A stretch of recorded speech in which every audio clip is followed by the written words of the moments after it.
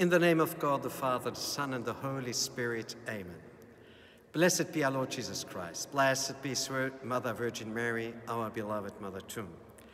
A very interesting reading today in the book of Numbers, where the king of Moab asks the prophet Balaam to curse the people of Israel. The king of Moab has fear before the people of Israel, so he asks him to curse the people. And as much that as Balaam wants to curse the people of God, as much God is revealing him how much this people is blessed. So we are reading these interesting words.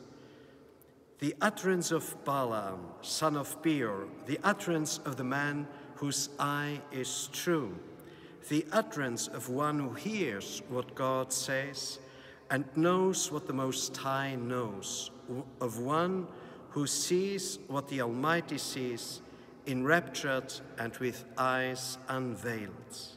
How goodly are your tents, O Jacob, your encampments, O Israel. And he's still more blessing the people of Israel as we continue the reading. Dear brothers and sisters, this is very interesting. With his open eyes, he must close the eyes before the terrible things happening before him, just as we must almost close our eyes before the terrible things happening before us. But with our inner eyes, God is revealing us his truth, as he did to Balaam.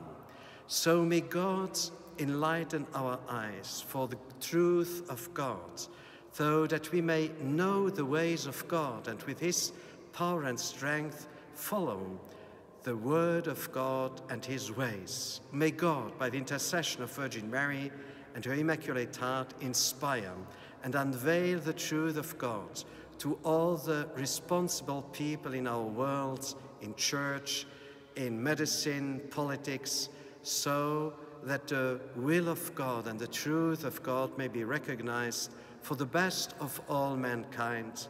In the name of God the Father, the Son, and the Holy Spirit. A blessed day to each one of us.